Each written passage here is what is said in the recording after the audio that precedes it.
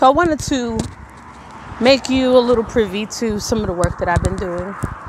I've been having some of my shadow work courses, but I've been doing some one-on-ones. And I told them that I was going to share it because I'm always going to be a safe place for my sisters. I asked the question in exploring doing shadow work, what was your pocket? And when I say a pocket, I mean usually when you think of a pocket, you put it whatever is what that you want to keep safe, that you want to keep close to you, that you don't want to lose, right?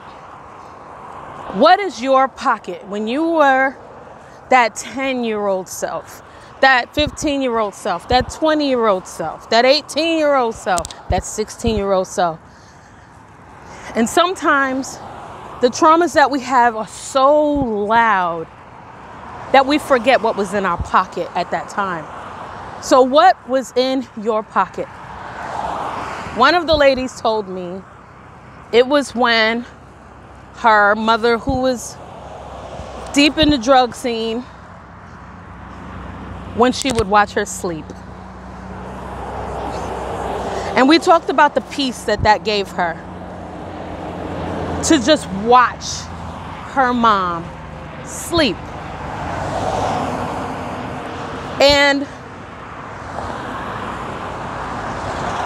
even if that's the part that you can actually have that's in your pocket that can help you change your subconscious messaging about your life in order to move forward, was that you were able to find peace in someone else, and that put you at peace.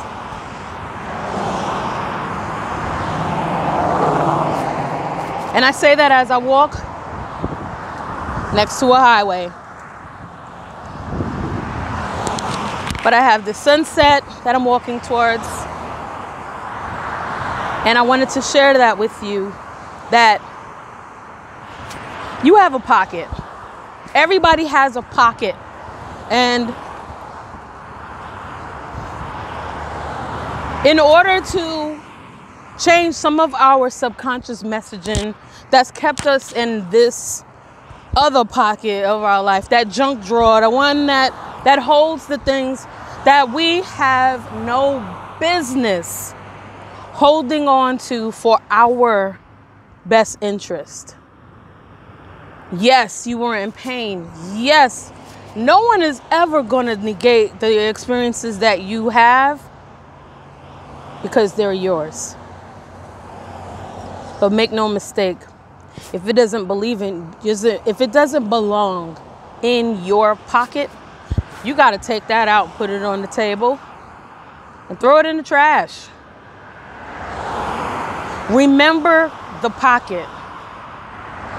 And I don't know if it's going to work for everyone, and I should put a trigger warning on this.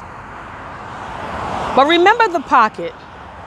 There's a pocket somewhere at that 10-year-old self, at that 15-year-old self.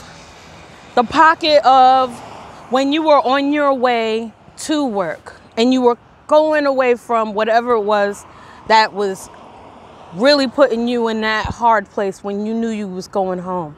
But that enthusiasm that you had that transitioned you from where you were to where you really wanted to be, that's worth putting in the pocket.